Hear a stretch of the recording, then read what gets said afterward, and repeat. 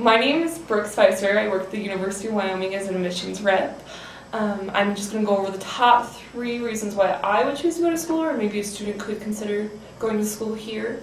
I think the #1 reason would be the community the university offers you through the whole state.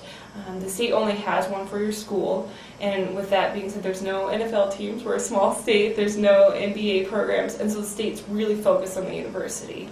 The whole people, I mean, they drive 7 hours to go to a football game every single weekend because they do love their Wyoming Cowboys that much.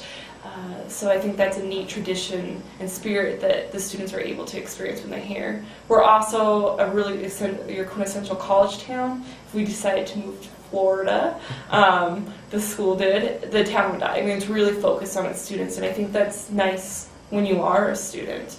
I think another opportunity that a lot of students look for at the universities is outdoor venture opportunities.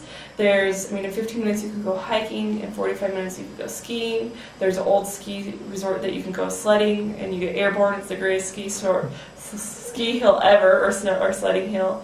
They go rock climbing, ice climbing, spelunking, you name it. It's available here.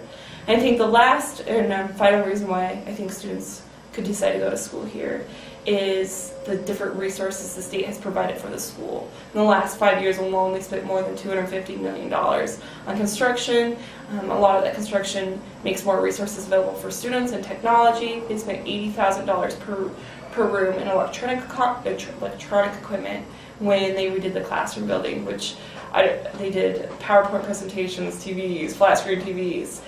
They had 2 rooms with smart boards on floor to ceiling that were anything written on the board transported to a flat screen TV.